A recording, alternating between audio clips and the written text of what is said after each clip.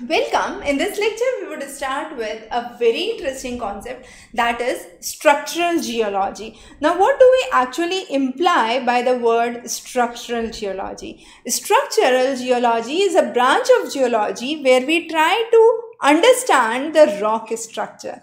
Now, this rock structure is not permanent, it changes. And therefore, understanding the rock structure becomes important. I take a very simple example.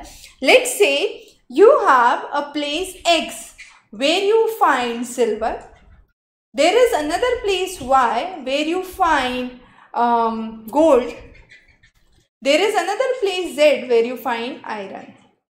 There is another place M where you find water bodies within the geological structure or water deposits, or you find hydrothermal projects, right, or geothermal energy, right? Take it as a simple one.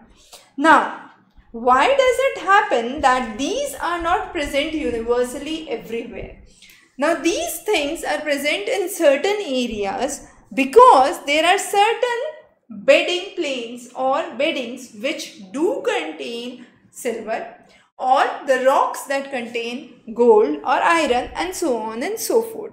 Now, this structural geology in itself talks about the formation, how these rock structures were formed. So, three things to take a note: formation, the second is distribution, and the third is the geometry of the rocks. The word structural comes from a Latin word structure, that means to build. And how is it built? It is built by the means of tectonic forces. Now, tectonic forces comes from a Greek word tektos, which again means a builder. So, these tectonic forces within the earth are builders. Now, these tectonic forces deform the existing structure of the earth. Let's say you have an existing structure. There are tectonic forces. It could be in the form of earthquake. Then there could be seismic forces, for example, volcano.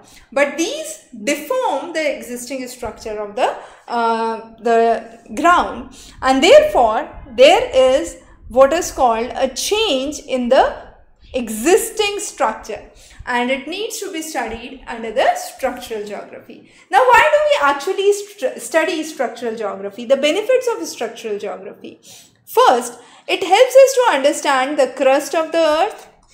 We know in which parts do we find which minerals. The economic geology, the mineralogy, we study with the help of structural geology. The second important aspect that comes into line is understanding the mining patterns. Where can we mine? Where are the exact deposits of the various metals, minerals that are found? The exploration. Recently, we have discovered lithium in the Razia district in Jammu and Kashmir, and that actually is through understanding the geology of that area. So, it helps us to map.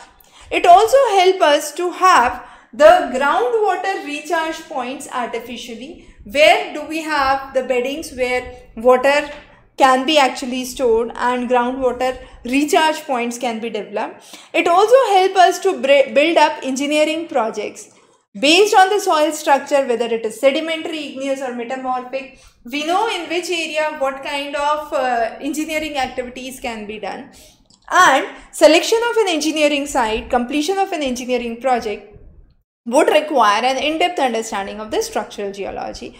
Also, if we talk about the ancient civilizations, for example, Harappan civilization along the Indus River, we had Mesopotamian civilization, we do have the Mayas, the Incas, the Greek civilization, the Chinese civilization along the Huangpu. So, all of these followed certain major rivers, and when they are following certain major rivers, they are following the geological structures of that region.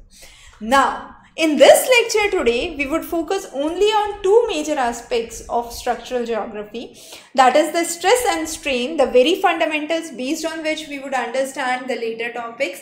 The next topic that we would talk today is strike and dip.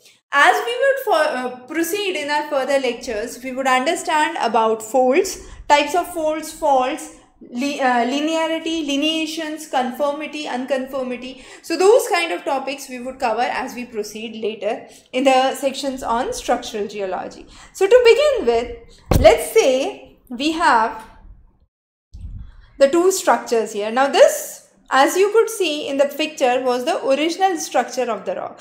Now because of the magma flow, there has been a subsidence of the rock structure. So the strata of the rock changed. Originally it was this, the new position is this. And this led to change in the internal structure of the rock, right?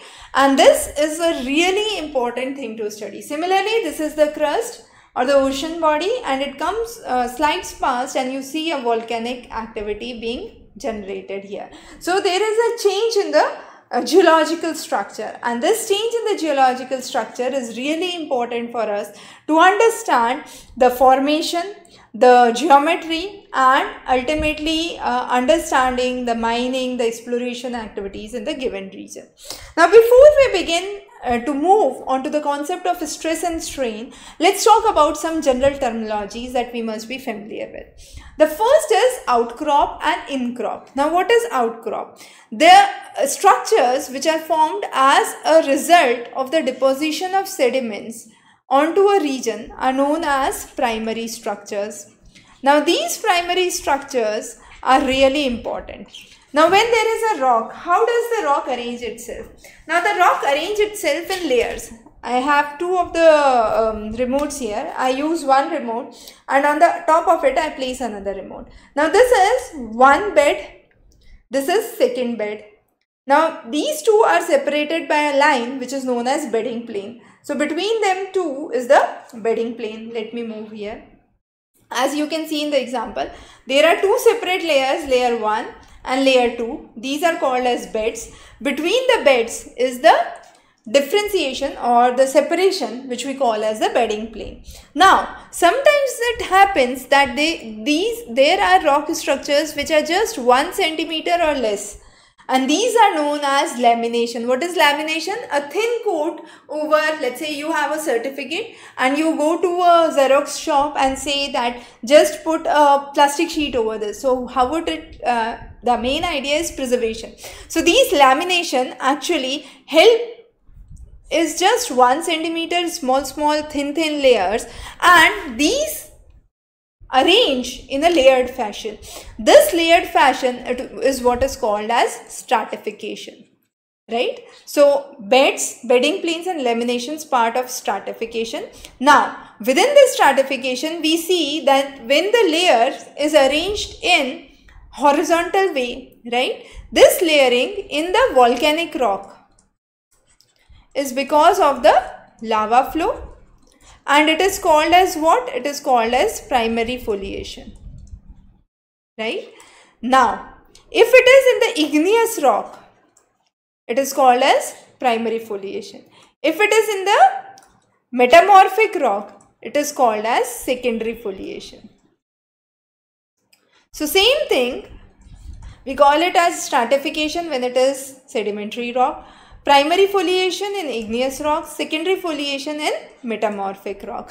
And then in the secondary foliation, what kind of changes do we see? We do see changes, for example, cleavage, viscosity, genosity, which we would understand later in the lectures as we proceed. So what are the outcrops and the incrops? Outcrops are the structures which are exposed onto the surface. So let's say I have this as the earth surface.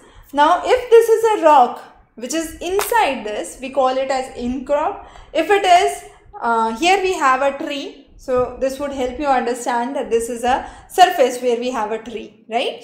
Now on this surface, if there is a rock below, we call it as incrop. But let's say this rock is something like this and appears partially on the surface, partially below it. The one over the surface is called as outcrop. The one under the surface is called as incrop. So the one with the cap on the top is the outcrop. The lower portion is the incrop that we see. So we understand what is outcrop and incrop. Then next is layering.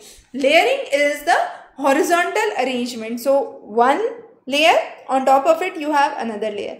This layering is commonly seen with sedimentary rocks, but not just with sedimentary rocks. As we saw, even with the igneous and the metamorphic rocks, we do see foliations, and these foliations are similar to the arrangements that we see in layering. Then is intrusion and extrusion. Intrusion means igneous rocks which remain under the surface. So this is the surface, this is the magma. Now the rocks that remain beneath the surface are called as intrusive rocks. And when there is an explosion, the rock particles come out, they deposit here, you call it as extrusive rocks. So the rocks which come out and deposit are called as extrusive rocks, which remain below the surface are called as intrusive rocks. So extrusive and intrusive, clear. The next is deformations. Deformation is any change in the existing structure. It could be in terms of length, area, volume. So anything which is undeformed, right, can become deformed. And there can be many paths to have it. I take a very simple example.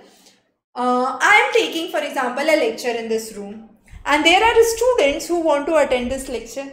Now, within this college campus, students are coming from different paths. So, let's say one student coming from this side to attend the lecture, another from this side, another from this side, the third one zigzag. So, there are many paths to reach to this classroom. Now, the same happens when we talk about the rock structure, the undeformed and the deformed rock. So undeformed rock is the original rock. Now when you have pressure being applied, there could be pressure from this side, this side, this side. There can be the change in the structure of the rock, and that is what is called as deformation. Now this deformation is attained through many paths. There could be many ways of reaching the final rock structure that is there. And these many paths which lead to deformation are really important. But when it was individual, I can say this came from here, this came from here, this came from here, and he came from here. What happens in the rock? In rock, each mineral is not separate, right? So they are glued together, they are joined together, they are attached together as one rock. So it's the complete rock mass that would move. It's not that the individual particles would move. However, we do understand deformations at micro level, and this is what is known as the microtectonics. For example, I take the whole rock and I say there has been pressure from both sides and this rock bends out. So let's say I have this sheet